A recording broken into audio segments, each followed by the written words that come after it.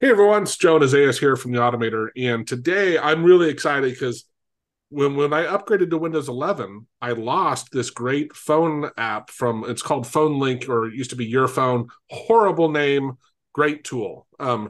If you have an Android phone and you run a Windows computer, you can programmatically connect to your phone, your device, and look at the screen. You can do a lot of stuff here. I covered up the actual names and stuff, but you get the idea. I can look at my previous calls now that I get rid of this, my friends. I can see my apps that are installed. I can go to photos. Look, I got a new tractor. I can actually, like in here, if I click it, it opens my phone and displays what has my phone. What's awesome though is I'll go to messages and I do all my texting through this device. So I'm on my computer and I can text. I can see things I can copy and paste, which is awesome. It also, I think, syncs my clipboard. I have that enabled through my Microsoft account. So All really, right. really great functionality. The problem was, and Azarius and I both had this issue where with on Windows 10 and Windows 11, like people have problems where you can't up. It says an update needs to be applied, and then you can't get it to work. And You get you get an error, yeah. I used the I didn't realize it until I reformatted and went to Windows 11, like how much I rely on this tool. Now I use Push Bullet. We've done videos on that, but Push Bullet, it's okay for sending messages, but doesn't always get the ones coming in, and that's actually a really big part of what how I use the app. So after hours of over months of retrying to find a solution, I finally found one, and I actually got it to work, but I didn't really know what I did. So I told Isaias, hey, I think I have a working solution. So he's going to show us. He actually understood what was going on. So Right. why don't you share your screen? Now, part of the problem is that when you install Windows, this Microsoft Store, the apps are saved in a very interesting way. And when you go to the App Store or store, I guess, this thing keeps track of the apps in a very weird way.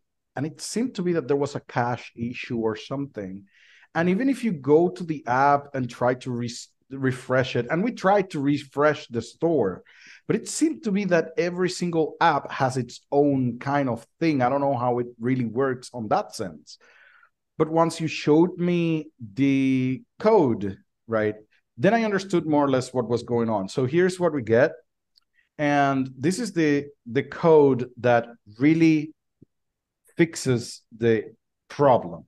There's two parts to it, and you have to run it on the PowerShell. So for you to open the PowerShell in Windows 10 and Windows 11, it's very simple. You press the Window key and the X key, and you get this advanced menu. And in there, you have the terminal app, which is really just PowerShell. That's what it is. Now, here, let me go through both, through the first command first, because there are two commands here. One just lists all your packages. So if you do this, here on the right side, you can specify what you're looking for. You can remove that, and it would give you a list of all your packages. Basically, that's what it's going to do.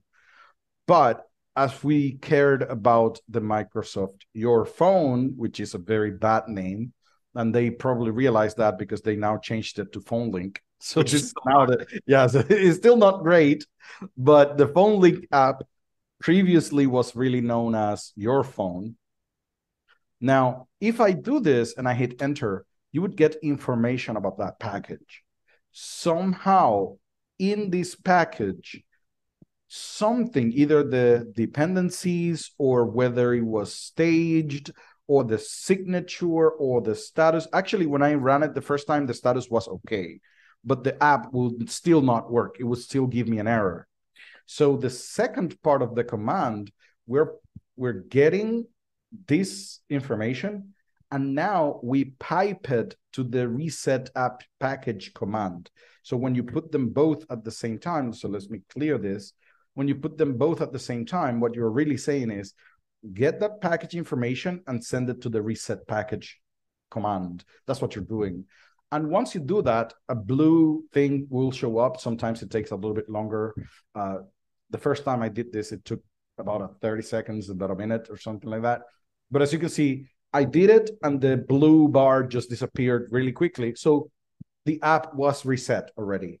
As soon as I did that, the phone started working on my end. So this is the fix for now. We tried it on Joe's computer, it worked. We tried it on my computer, it worked too. And I guess this would work with any of the apps that give you a 0x8 something error. It is a very weird error. And we were even thinking that probably we were banned or something if we didn't buy because we updated Windows 11 with the free version from Windows 10 to Windows 11, right? So it was free for me to upgrade. And we were thinking, hey, maybe because we upgraded in a free way, maybe. And I had disabled a lot of the connection, the things that Microsoft wanted, all the privacy data, all the stuff. I'm like, me too. I thought maybe one of those things. Maybe something was like, yeah. But I was really stoked because I use this tool so much. It's a great tool. If you're an iPhone user, yeah, you're screwed. Yeah, you don't have that tool. I don't like it. Android users, it's a really great. It's not sophisticated. Don't get me wrong, but that functionality of being able to programmatically type, especially like just think about your passwords. If you have a crazy password, the fact that you can connect to your phone and you can either type it and copy it, and it syncs the clipboard so I can hit paste, or I can display my phone and type there and it sends the keystrokes to your phone. Either of those are just really great wins. So hopefully that helps you out. Like I said, I spent a lot of time trying to find that solution. Subscribe to our channel if you're wanting to learn more about programming and saving time. That's what we teach people. AUTOHOTKEY. We're the largest AUTOHOTKEY channel out there. And thanks for watching. Cheers.